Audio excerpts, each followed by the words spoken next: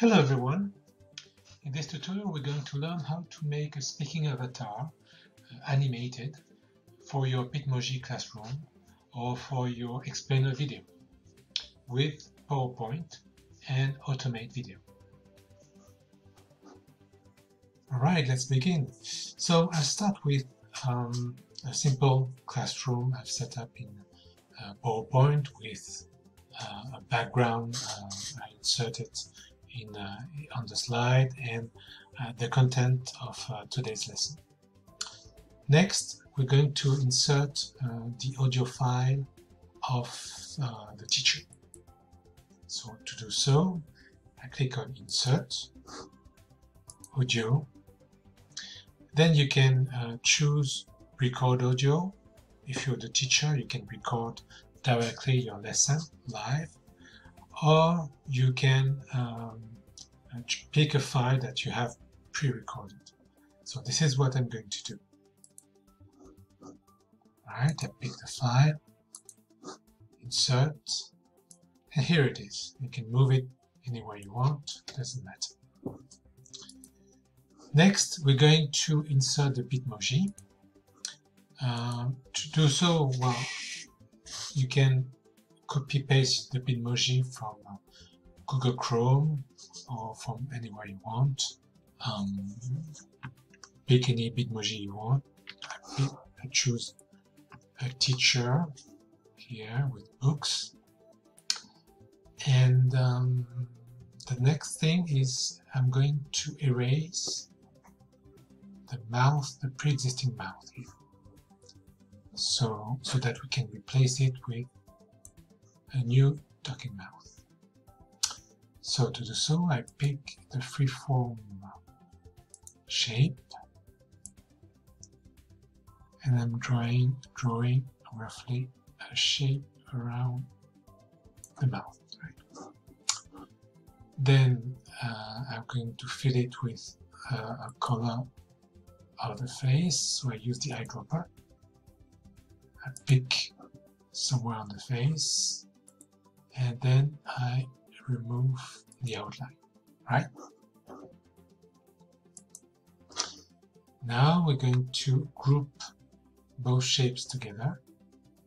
So I pick the bitmoji shape together with the new shape, right click and group, right? So now teacher has no mouth. Next, I'm going to insert a shape to indicate the system automate.video where the new mouse is going to be located. So I'm choosing an oval shape. It's not the final shape, it's just an indication on where the mouse is going to be and the size of the mouth, right? Okay, I just rotate a bit to have it aligned with the face.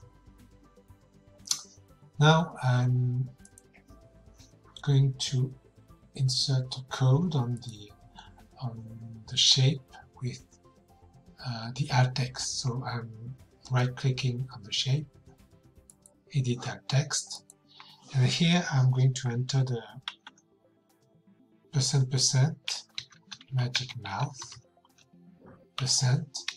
This will indicate the system that this shape is going to be replaced by a talking mouth. I can also add the code female if I want my mouth to have lipstick. But if you don't put it, then it's a neutral mouth without lipstick. I'm going to put female here to have a mouth with lipstick. Okay?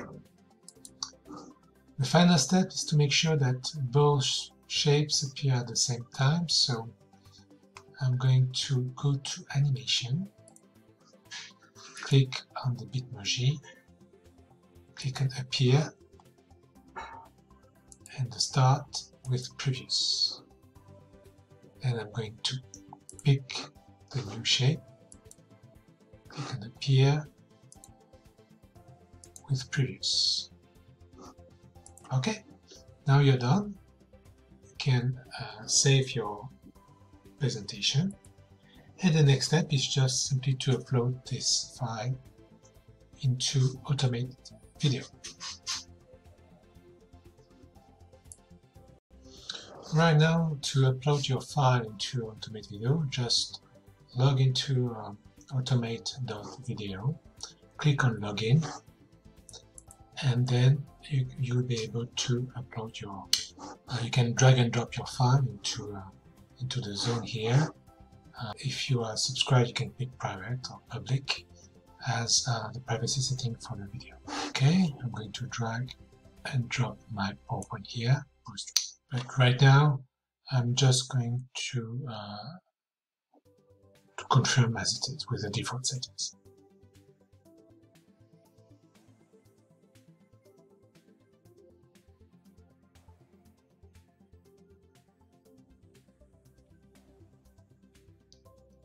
Now let's see the result. Let's start with the first usage for the present simple tense. The first usage is pretty easy. We use it to talk about facts, truths, and generalizations. Let's look at some examples.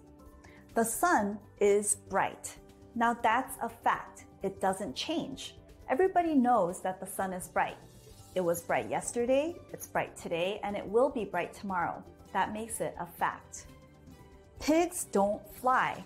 That's also a fact. Everybody knows that pigs don't fly. Cats are better than dogs. Now this you may not agree with. This is my truth. I'm making a generalization about cats and dogs in this example. And finally, it's cold in winter. This really depends on where you live, but for a lot of people, or let's say for most people, it is cold in the winter. So that's the truth for some people. Okay, this concludes this tutorial. I hope you enjoyed it. You can try automate.video for free. Just register at the address that appears on the screen. Thank you and see you next time.